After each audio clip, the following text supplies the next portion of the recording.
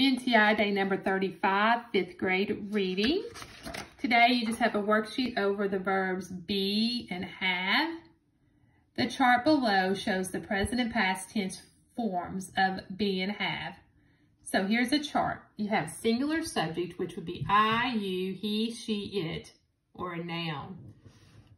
So for be in the present form, you would say am, are, is. Like I am, you are, he, she, is. Past tense is was, were, was. So I was, you were, he, she, it was. Present tense is have, and has. I have, you have, he, she, it has.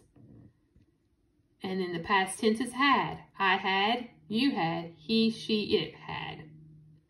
Now, if you have plural subjects like you, we, they, so you would say in the present tense, you are, or you would say we, they are.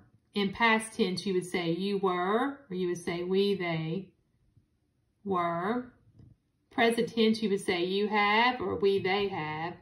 And past tense, you would say you had, or we, they had.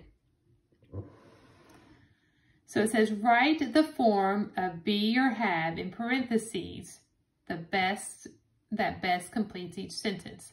So number 1, polar bears is or are patient hunters. Which form would you use? Is or are patient hunters?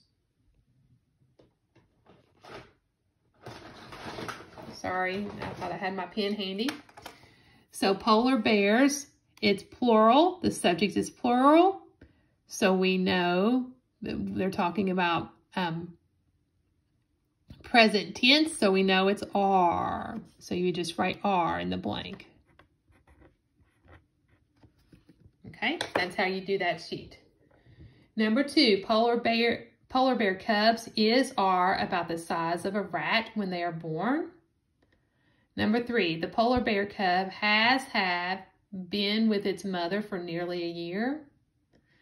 Number 4, you should have or of seen how big the polar bear was.